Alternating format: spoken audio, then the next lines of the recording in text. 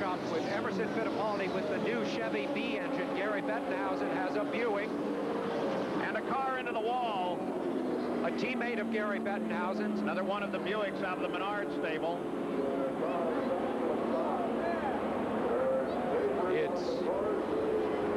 That's Tom Sneva's car. Yeah. Former winner of the race, and the front end heavily damaged there. Sneva, of course, living out in the Phoenix area, developing golf courses and a new complex of baseball fields. Sneva was trying to get out on his own. You saw him disconnect the steering wheel and pull it off. The front end of that car is damaged so badly, he could have some tanglement around his feet, Paul. The reason he couldn't get out right away. The fire that they had on the left was a small, like oil-type fire that wasn't going to go anywhere, but the big problem is going to be around his feet. Tom Sneva has crashed in 5 of his last 7 Indy 500 starts. Yeah, incredibly, he has not finished at all since he won this race in 1983, and of course he continues that streak now. And you notice how the field, see, there's this debris all over the racetrack, and the field had to really come down. Look how close they are to the pit entrance, single file. A lot of them, I'm sure, said, oh, why don't you just let us go down through the pits? Let's look at this situation as it developed with Tom Sneva, as we're under our second caution of the day. You can't help but think how close on the racetrack this happened to where Nelson Piquet also crashed. Look at the upper part of the screen. That is a crash almost identical to Piquet's, Paul, Bobby. Very, very close. Lost it at the apex. He just flat lost it. It was just the rear end came loose. I don't think anything broke on the car. It was just a simple matter. Another angle, same situation.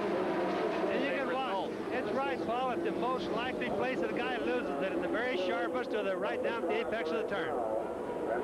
Another look at the same accident from down right on top of the wall. Watch the yellow car. There it is. He did not hit directly head-on, which is encouraging there. Not as severe an impact as Piquet's was. The speed was lower and the angle was better. Let's have high hopes for Tom Sneva.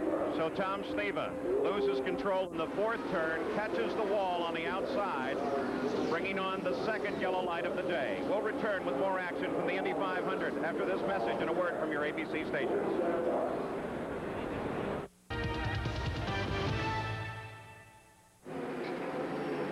Well, just moments ago, they removed Tom Sneva from his damaged car, and look at that. Tom Sneva waves to the crowd, and you can bet they cheered back. So a precautionary ride to the hospital, but the first report is that Tom Sneva's in good shape. Another angle of this accident.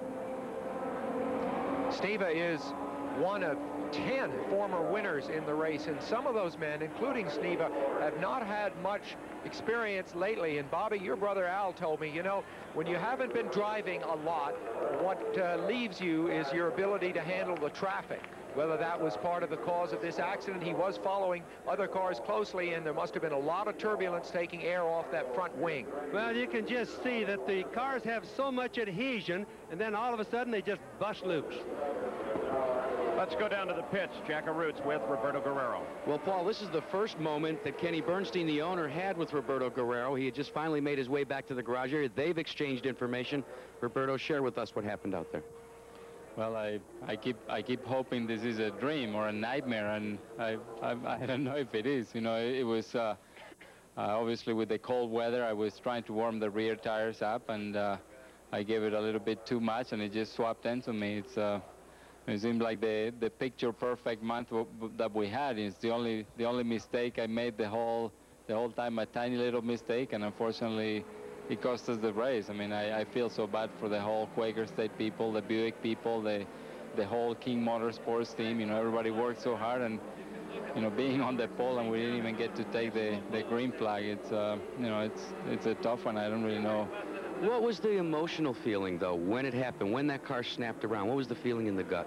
Well, at that time, I was still hoping it was a nightmare and I was going to wake up, and that's all. I mean, obviously very disappointed, but Roberto Guerrero will bounce back again. Time and time again, he does, Paul Page. He's had his downs, but he's had his ups as well. Back to you. Roberto has not finished an Indy 500 since he ran second in 1987. On Tom Sneva's situation, here's Jerry Punch. Dr. Henry Bach just walked out of the care center, and Hank, what's the status on Tom Sneva? He's on his way to Methodist Hospital. He has contusions to his left chest, his left hip, and both of his feet. However, he is awake and alert. That's good news. Tom Sneva, heavy impact with the wall, not nearly as bad as what we saw with Nelson Piquet early in the month. Paul?